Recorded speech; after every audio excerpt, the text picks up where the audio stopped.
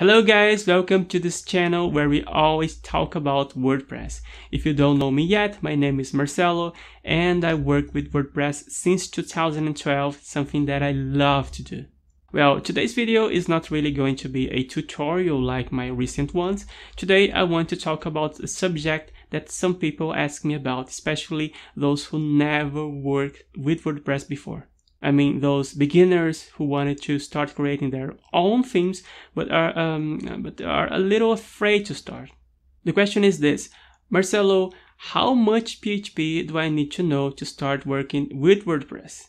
If you are one of those lucky and experienced WordPress guys, you must be thinking it's kind of silly to start talking about this subject. But it's not like that. I decided to make this video because that wasn't a question that I've been asked once or twice. So this video is more aimed at beginners to WordPress, okay, not at experienced folks. But before answering the question, I wanted to ask a little help for this channel, and it won't cost you a red cent. So please give your thumbs up because I know you like the video, subscribe to this channel, and if you want, leave your comments down below. And don't forget also to click on the bell icon so YouTube will always let you know when new videos are available. This channel is growing every day and I like to thank everyone who's already subscribed. If you haven't done yet, please go ahead and subscribe because here you will always have something new about WordPress. Well then, do you have to master PHP to start creating themes for WordPress? Look, I have to make something clear before I even answer this question. My audience here is mostly made up of developers, programmers, web designers, IT students, etc. So I have those people in mind to answer that question because, as you know, you can create a website with WordPress without needing to write a single line of code using page builders. But this video is not for the page builder lovers, okay? It's for people like me who like to really dig deeper and explore everything WordPress has to offer, even to become a better developer. Why not? Let me tell you something. One of the reasons that made me choose WordPress was because of this chance to become a better developer. Of course, there are more powerful frameworks and really amazing CMSs out there, and nothing compares to pure PHP. But I'm fascinated with WordPress since the beginning. For me, it really brings that challenge that eventually made me understand how PHP works and write better code. Over the last 10 years, I've learned a lot and I still have a long way to go. But in fact, if I begin to answer the question, I myself am not a PHP expert, although I have a degree in the area. I started with an intermediate level in PHP and I learned a lot of PHP from WordPress. Okay, so let's get straight to the point. WordPress is basically made up of HTML, CSS, JavaScript, and a lot of PHP files. I would say that to start creating your own WordPress themes, you don't have to wait to be an expert in PHP, okay? But you cannot be a complete beginner either. Unless you have a very strong foundation in programming logic and perhaps you have a background in another programming language other than PHP. You wouldn't be able to start doing anything in WordPress without the minimal knowledge of variables, of data types, mainly strings, arrays, operators, conditional statements, especially if-else statements, which is widely used everywhere, functions. I mean, all those basic subjects that everybody starts learning in PHP. So with that, you can already start without feeling lost. But without that, it will be kind of hard. So I recommend that you study a little bit more before getting your hands on WordPress code. But let's go to the computer because I want to give you more details. Well, I'm here with my code editor. And I have here a full WordPress installation. So WordPress works with several PHP files, which are at the root of the installation here, and also within these folders here, WP admin, WP content, and WP includes. And the theme developer will almost always be focused only on the WP content folder, especially here in this themes folder, where they will have the folder of the theme they are creating. An example is this folder, Fancy Lab, which is from one of my courses. Alright, let me open one of the most important files of the theme, which is this one, functions.php. Among the knowledge that I think it's the most important for those who want to start becoming a theme developer are PHP functions. The name of this file itself, functions.php, which is one of the hearts or the brain of the theme, is already a good hint. Here you can have a collection of functions that make your theme work. You can even have a theme without the functions.php file since it's not listed among the required theme files. But if you want to create a really functional theme, at some point you probably need this file. And you have to know how to create and call functions using PHP. Functions are also essential to master the use of two very important elements in WordPress code, used both in themes and plugins, which are action hooks and filters. This one here is a very simple example of what I'm talking about. If you want to add style sheets and JavaScript files to a plain HTML site, you can simply insert a line in the head portion of the HTML file and call the file there one by one. A WordPress theme, though, uses a different approach. You need to define a function, and inside it, you add each file using a process called enqueuing. For this, you can use both functions WP enqueue style and WP enqueue script. And at the end, you call another function named add action to fire this one you just defined in one of the WordPress action hooks called WP enqueue scripts. It sounds complicated at first sight, but it's quite simple. The more you use this structure, the simpler it will become.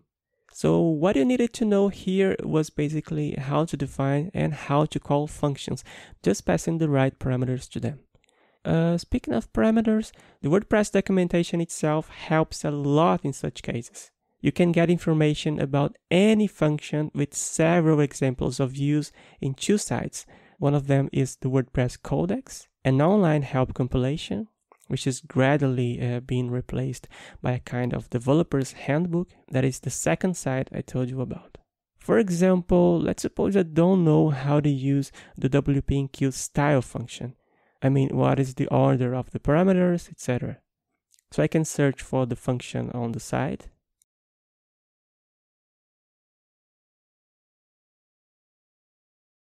And here I have all the reference for the function, the order of the parameters, a complete explanation about them, the source code of the function for you to understand how it works, other functions that are related to it, and here below are several examples of use, and this is extremely useful.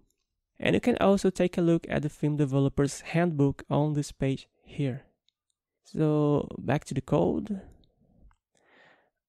Both VS Code and Sublime have a very nice feature that also helps you to better understand the functions. In VS Code, I can right-click on the function name and choose Go to Definition. And here I have the file where the function is being defined, including an explanation of how to use it. That's very similar to what we have over there in that reference website. Now, if I switch here to Sublime, so on Sublime, I just mouse over the name of the function and click on one of the definitions. Usually, they all come from the WP includes folder, and I use this extensively while developing my themes. But anyway, VS Code is even more powerful because I can have a hint of the parameters a function has, and it happens at the same time as I type the function's name. Cool, huh? Well then, as you've seen, knowing how to mess with PHP functions is essential in WordPress. They're everywhere, all over the PHP files in the theme. So you may say, okay Marcel, functions are not my problem, but I don't think WordPress has only functions. How about object-oriented programming? Where can I find it in WordPress? Do I have to know that? Yes, you'd better know a thing or two at least. But you don't need to be a ninja to create your themes. To start with, only in a few situations or almost never you'll be defining your own classes. Most of the time, you'll be working with ready-made classes defined by WordPress itself. Let me give you an example. WordPress has an options panel, also known as Theme Customizer. You may already be familiar with it.